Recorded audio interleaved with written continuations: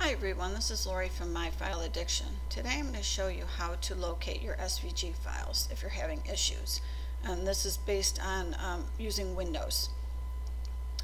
So after you have downloaded the zip file onto your computer, what you would need to do is click on the file, then you're going to right click, you're going to select Extract All, and what that does is it creates a duplicate folder within the same file folder that you saved the original zip in.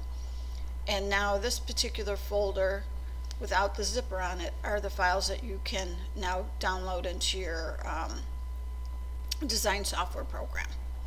So if we click on this folder, we can see there are various files inside, and most people want to go over here and they look and they say there's no SVG file. So I get this a lot, people emailing me saying that I didn't include an SVG file. So the first thing you're going to need to do is we need to see the full file name for this particular file.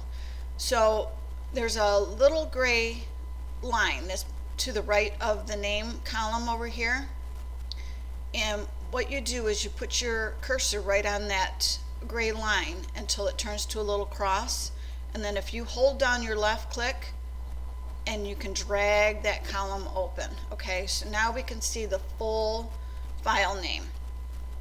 And then now we look and we still say, well, there's still not an SVG file. Okay, so you're going to go up to your View tab here at the top, click on the View tab, go over to File Name Extensions and click on this box to check it. Now we can see all the file extensions, okay, after the name of the file. So now you can see the two bottom ones that said that they were Microsoft Edge HTML documents are indeed the two SVG files that I include in my with my files.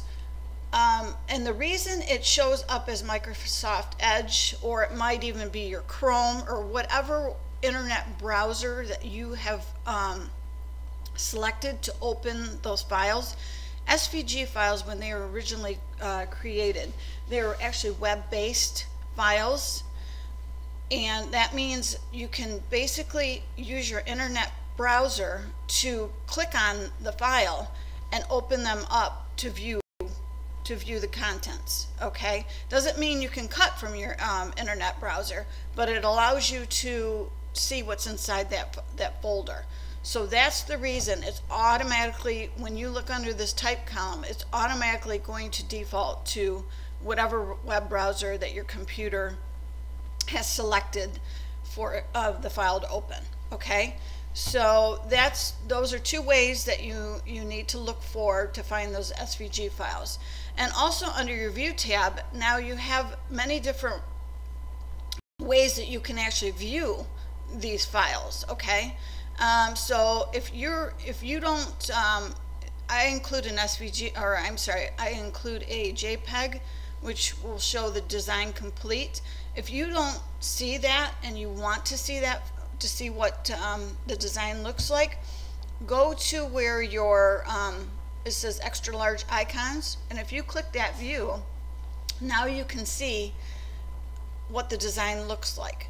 So there are many different ways that you can view your files inside, whether it's as a list, if you want more details, contents, and this is basically kind of all the same information. It's just kind of displayed a little bit differently.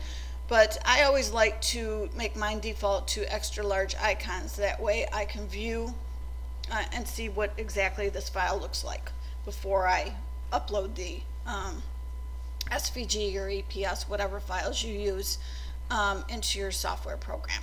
So I hope this information was helpful, and have a great day.